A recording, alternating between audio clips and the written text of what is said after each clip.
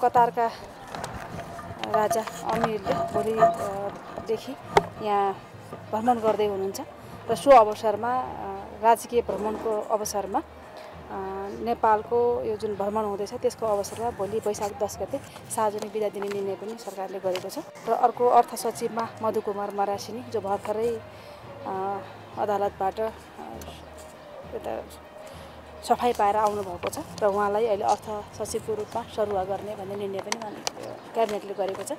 आजका मुख्य निर्णयहरू यिनै हुन् र बाँकी निर्णयहरू फेरि हामी भोलि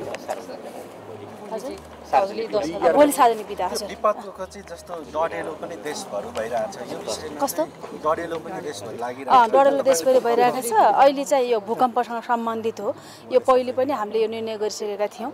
यो हाम्रा अनेक यो कार्यविधि सहमतिको जुन प्रक्रियाहरू छन् ती प्रक्रियाले गर्दाखेरिमा लक्षित जुन भूकम्पबाट प्रभावित व्यक्तिहरू हुनुहुन्थ्यो उहाँहरूसम्म पुग्न समय लागेको अवस्था थियो र अहिले फेरि त्यही विषयलाई नै फेरि एउटा स्थानीय तहसम्मको पनि सहलगानी गर्न सक्ने गरेर बाटो खोलेको अहिले र भूकम्प लगायत सबै कुरामा पनि हाम्रो नियमावलीमा हाम्रो कानुनमा भएको व्यवस्था अनुसार त सबैलाई हुने कुरा नै भयो। तर आजको क्याबिनेटमा त्यो विषयमा यो निर्णयको सन्दर्भमा चाहिँ त्यो विषय चाहिँ होइन।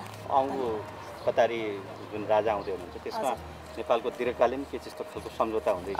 दीर्घकालीन भन्दा पनि कहीँ धेरै एमओयूहरू हुँदैछन् जस्तो विभिन्न मन्त्रालय अन्तर्गत पर्यटन अन्तर्गत त्यसपछि खेलकुद अन्तर्गत सञ्चार अन्तर्गत पनि छन् र केही अब सम्झौताहरू एमओयूहरू हुन्छन् उहाँहरूको बिचबाट।